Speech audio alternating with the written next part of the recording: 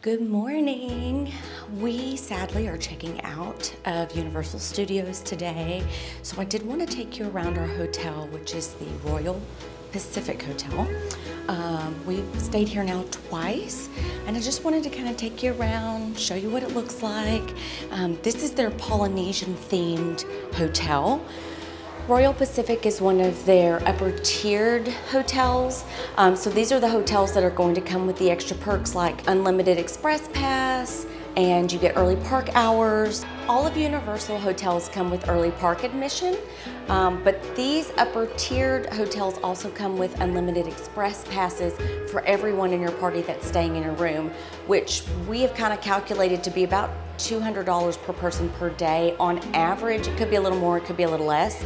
So if you think about a family of 4 that's staying in a room, that's 2, 4, 6, that's $800 a day that you're saving, and you're getting to skip the lines of every single ride in both parks except for Hagrid's Magical Creatures Motorbike Adventure and except for Velocicoaster because it just opened. I do have to leave in about 45 minutes, so let's show you around. So when you pull into the Royal Pacific Hotel here, they've got this beautiful wooden awning.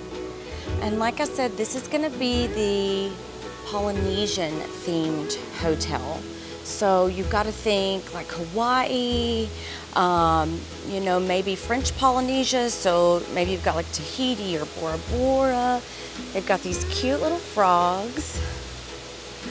I just think they're so funny. And each one of them is playing a different little instrument. Oh, and then I love this river. And the lily pads, they've done a really good job at just theming here and making you feel like you're in a lush tropical environment.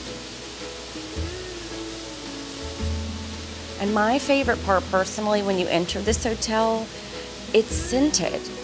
So I don't know if they push it through the air vents or what, but in the lobby of this hotel, it just smells like beautiful tropical flowers. They've got this wooden carving.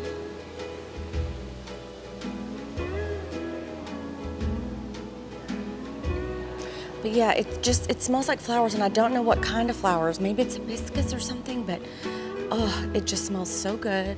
They do have lots of places to sit. If you take a right here, they do have the Universal gift stores, so you can get some of your Harry Potter merch, Jurassic Park, Universal Studios merch. They don't have everything in there. It is a smaller store, but they do have a good variety. Restrooms in the lobby. And then they do have, I believe, 3 towers. So if you go to the right here, it will be the first tower, and this is where the rooms are located. We will go downstairs in just a little bit because that's where the pool is at, but for now we're just gonna walk around the lobby, and I do wanna take you into this inner atrium because it's just so calm, beautiful. To me, this aesthetic is, like I said, just very clean, peaceful. Come in here, especially in the morning before the crowds get going, work on your computer. Now this is gonna be your bar that will be opened up midday to evening, and it does stay open late. They've redone this since we were first here in 2018. This was all kind of blocked off and they were working on it, and I think it's beautiful. I mean, look at this chandelier.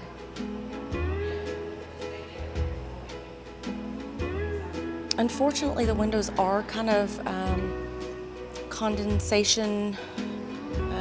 They've got a lot of condensation on them right now just because it's so humid outside and it's so cold in here. Again, more artwork. This will get you over to the Tower 3. Now you can take these towers, which we will in a moment. We're gonna take the elevator to go downstairs. And then this is a new thing since we were here again in 2018. This is the Tuk Tuk, and this is a market that you can get kind of just some basic sundries, snacks, coffee. They do serve Starbucks coffee here, but we really liked this because, again, when we were here in 2018, we kind of had to go to that dining room we just went to get food, and we didn't really want to sit down every morning. We wanted to just get into the parks. And so this really kind of gives us some way to grab a quick bite without having to actually sit down and get a full meal. Sorry. So you've got a soda machine. yogurts and stuff. They've got pre-made sandwiches, fruit. This will switch out, so in the mornings it's stuff like bacon, egg, and cheese croissants, ham and egg burritos, breakfast potatoes, stuff like that. And then as the day goes on, it will change to like lunch options, cereals, and same thing with the bakery up here with what they're making. So in the mornings you've got donuts and pastries, you've got the same breakfast sandwiches, and then in the evenings, or sorry, at lunch, and in the evenings it will change to lunch and dinner options. You've got an ATM, and then this is going to be the lobby area where you check in. So we're basically just making a big rectangle circle around. This is the place where you'll check in. When you check in, they do go ahead and give you your room keys, and that is what you'll use for your express pass to get on the rides.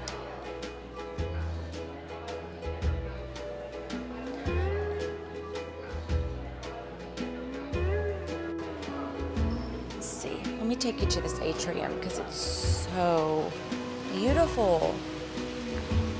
So again, more places to sit out here. Lots of tropical trees and plants.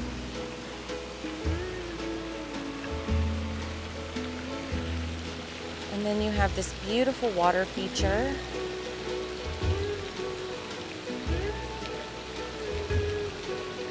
And this will follow the same lines as what we walked earlier around the lobby area.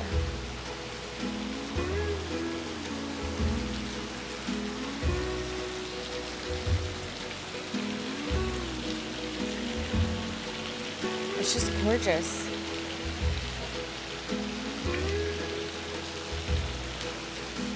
Okay, so let's go back out here. Going to enter back into the lobby area where the bar was, and then we're going to go down the stairs. Now, I was going to take you on the stairs, but I think I'm going to take you on the elevator. They'll both get you to the same area, but if and when you want to get on the water taxi, I really recommend probably just taking the elevator, unless you want to get your steps in, and that's fine too. But you'll go down here to Tower 3. And then you're gonna go down to the ground floor. Good morning. Okay, so let's see here. We're just gonna go to the first. And in America, I'm sorry guys, we call the ground floor the first floor. But I like that they put ground on there because most Universal Studios and Disney for that matter, most patrons actually are international. So I like that they kind of give you both options so that you don't get confused. Yeah, I'm on one, okay. So then we'll exit out here to the left. And this is where you get into the pool. Now the pool doesn't open up until 9 a.m. and by that time we will be gone. So I'm just gonna kind of circle around so you can kind of see. I mean, it's a pool. It is a very large pool. It is a resort style pool. They do have a volleyball net. They've got bars out here, places where you can get some snacks, some drinks. They do have a kids splash area. And I'll see if I can zoom in a minute and I'll give you kind of a better look. I'm trying to get a better view. I think I can get it on this side. Sorry if this is a little jumpy. I do have a gimbal to kind of keep everything steady, but sometimes it doesn't want to work right. I think it's user error, but for now we'll just say that it's the gimbal. So this is an overview of the pool area. Let's see if we can't zoom in. Okay. So back here, actually, these two towers, this is an Islands of Adventure. That's Dr. Doom's Fearfall. So we're not far at all from the parks. And I'll show you the water taxi in a minute on how to get to the parks. But that back there is going to be the splash area, and it is kind of themed on like a ship, a cruise ship type theming for the splash pad. Over to the left, you'll kind of see where we've got a place to get some food and drinks. That will be, let's see, back here, food and drinks and stuff. And then they do have another one back in the back there.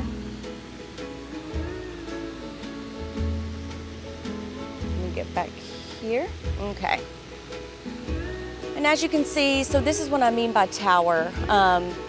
This particular resort is split up into 3 towers. So this is going to be a tower for rooms, and then there's 2 other towers. And I'll see if I can get a big map and kind of insert that here so you can see where we are. Down on this base level next to the pool, you're going to have some other options. So this is going to be one of the themed stores. It's called Treasures of Bali. It's got lots of kind of island clothing, sunscreen, goggles, anything that you would need to swim. They do down here have a gymnasium. Let me show you that. And that is included with your stay. I don't want to get pictures of people working out, but you get the idea. So you can enter the gym here, 5 a.m. to 10. And then we're going to continue down past the pool, and I want to show you how to get on your water taxi. This water taxi is going to be open usually from about 6 a.m. in the morning until about an hour or so before park closes, or sorry, before City Walk closes. Now, the parks each day, depending on the events or the day of the week, they could be open anywhere from, let's say, 7 in the morning if you're doing early park admission, to 6 to 8 p.m. at night, depending on the season. City Walk will stay open kind of the same hours, but they will close either midnight during the weekdays or 2 a.m. on the weekends. And so the water taxi, if you're staying at one of these premium resorts that has the option, is a wonderful way to get to and from the parks without having to put in all those extra steps. Because at the parks each day, when we're kind of being conservative, we may put in 10,000 steps, but when we're really trying to get things done, we may put in 25,000 steps, and your feet are killing you at the end of this. Okay, well, so they told me that I couldn't record, I guess, the security area part, so let me stop and let's start over.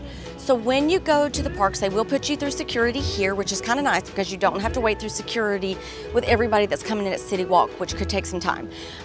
So that's another one of the perks for staying at these resorts and being able to get on the water taxi, because usually the security is pretty fast. They put you through, you do go through metal detection.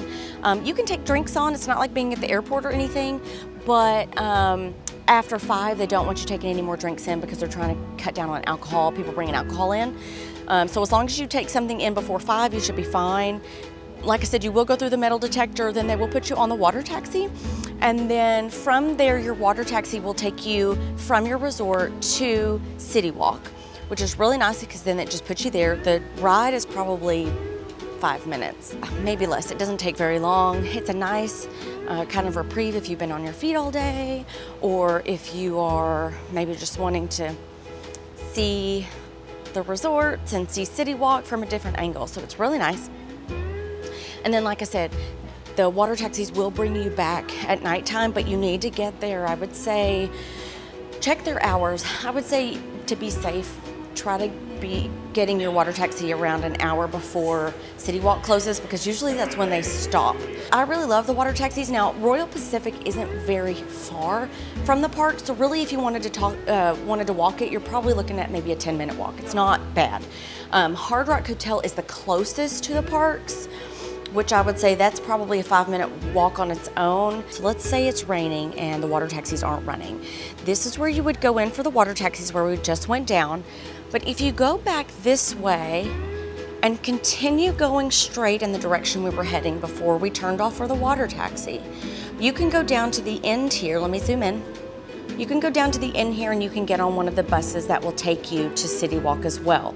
Now, the only thing about this, from what I understand, is that you have to go through security with everyone else at City Walk if you were to take one of these buses. So that's the only kind of negative on why we don't take the buses. It takes about the same amount of time, maybe a little bit longer, but the biggest thing about it is that it puts you in doing security with everyone else, and so you kind of lose that perk of being able to flash through security really fast.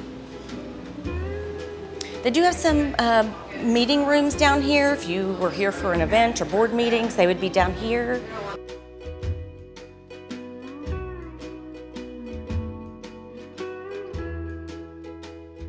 So we're walking back here. We're coming past the gym, back by Treasures of Bali.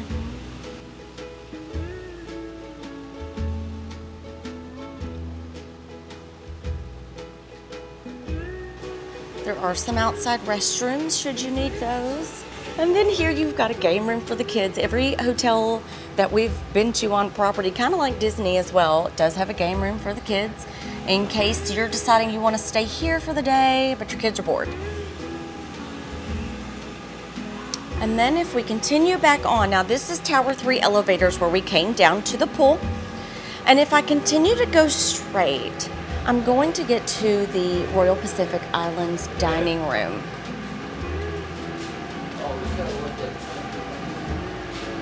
Now I'm not going to fully go in there because they don't really like you filming, especially during seating times, and that's fine. But you do go into this room here in this door and you get seated with a hostess. So this is a sit-down restaurant, and you can go here, I believe, for breakfast, lunch, and dinner. To our left, we're just kind of on the other side of the pool. Let me come in here a little bit.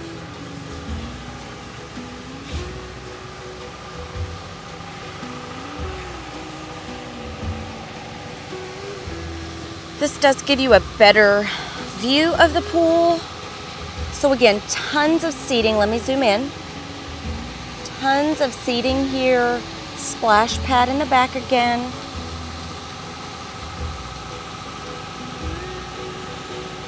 And they do have loungers. I believe you do not have to necessarily rent a lounger should you want one.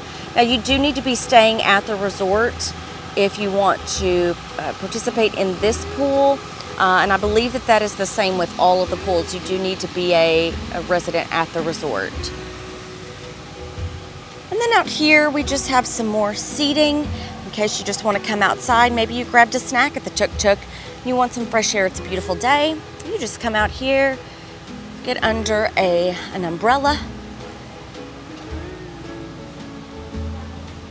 We're just going to continue back. Now they do have a bar down here. It's Jake's American Bar. So if you want maybe some late night entertainment or drinks, you can do that as well.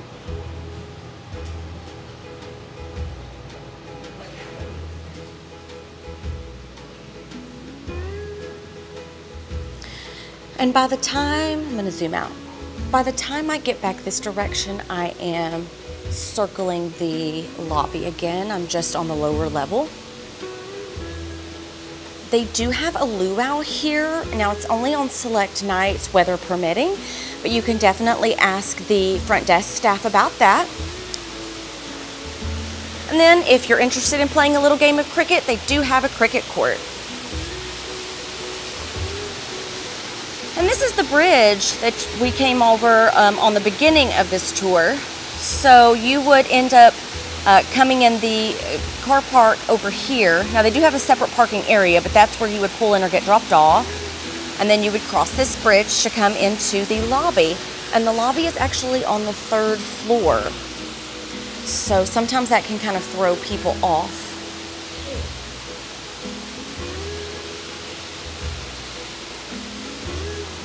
We have more dining here. Again, this is Jake's American Bar.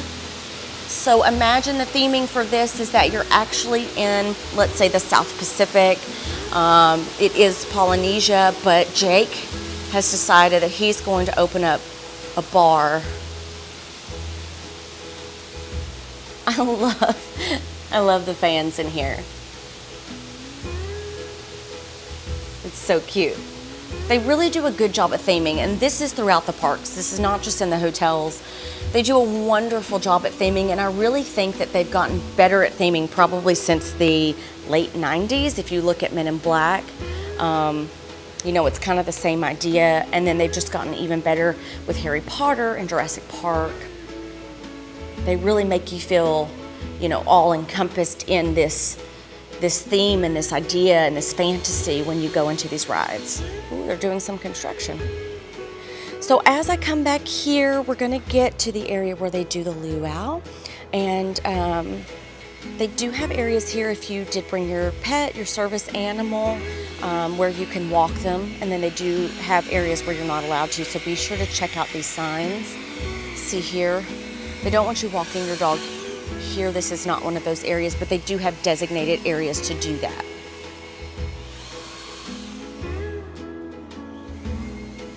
I believe you say Wantalon, the Wantalon Luau. Correct me if I'm wrong. But this is where you would come to do your luau if you were to sign up for that.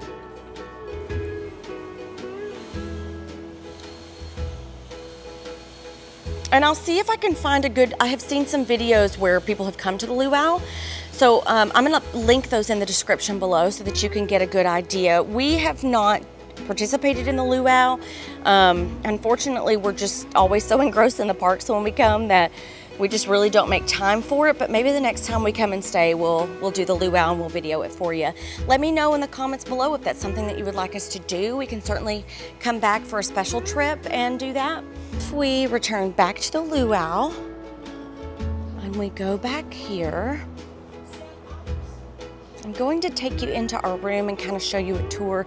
Please understand that we have been here for a few days and our room is not pretty and made up the way it would be if we had done it on the first day. I'll try to see if I can find footage from our first day and insert that as well, because we have stayed in 2 separate rooms. My favorite being the one that we stayed in the last time, which I think may be a king suite, but I'm gonna look it up.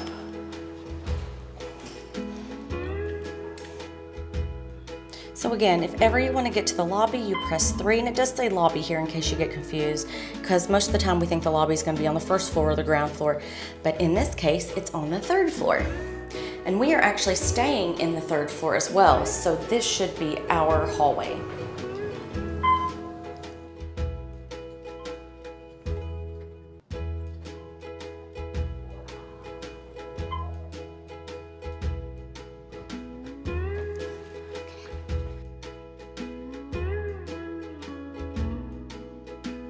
So from here, where she's walking is back into the lobby. So when you come in the front, and you come in the front entrance, walk over the bridge, you will take a left when you enter the lobby and you will come this way, and this is Tower 2. So again, we kind of keep in with that theming. You've got the flowers on the floor. And the wallpaper is kind of a gray and cream flower as well.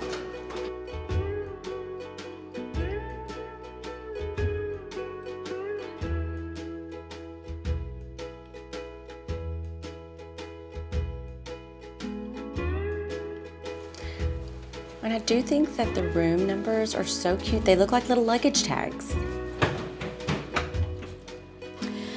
Okay, please excuse our mess. We are checking out, but this is your basic king bed room. So when you enter the door, you come in here to the right.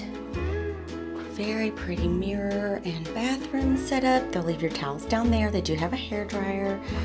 And then this is a sliding door, maybe if you want some privacy. But it's just a basic shower and tub and toilet area. And then if we come back this way, we enter the main bedroom space. You do have bedside tables on each side with these cute little lamps. And I do like the wallpaper. This part is the same wallpaper that's in the hallway, and then in the rooms they have different types of flowers, different colored flowers. Are very pretty. Now we are on the 3rd floor, like I said, so we kind of look over this back area with lush foliage. And then if I turn around here, you're going to have a little desk lamp and a chair, television.